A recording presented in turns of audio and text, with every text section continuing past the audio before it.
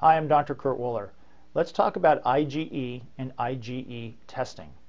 Great Plains has a panel called the Immune Deficiency Panel that looks at all the different immunoglobulin levels, IgG and its subclasses, IgM and IgA, as well as a marker for IgE.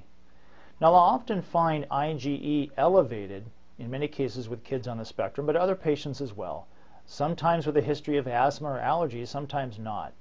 But when it is elevated, I want to do a further assessment to figure out maybe where it's coming from. So when I find that IgE elevated, or I have a history, for example, of a patient with allergies or asthma, etc., I'll commonly do the food IgE panel to see if there's an allergy to food, which is certainly important, particularly things like peanuts and wheat and milk, etc., as well as the Inhalant Allergy panel as well, to see if there's any type of environmental exposure to pollens, to grasses, to trees, to animals, etc. So the IgE is important because we know it's a direct stimulant of allergy, which can also be, is a direct stimulant of inflammation. Now, many times individuals will have increasing food sensitivities, where they just, continue to react negatively to a variety of different foods.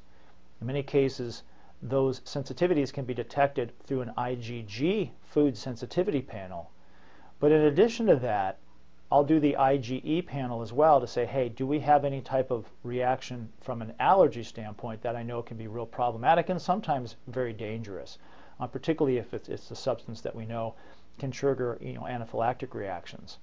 So again, if you find the IgE elevated, consider doing the Inhalant Allergy panel as well as the food IgE panel to see if you can detect what may actually be stimulating that IgE to be elevated. Thanks.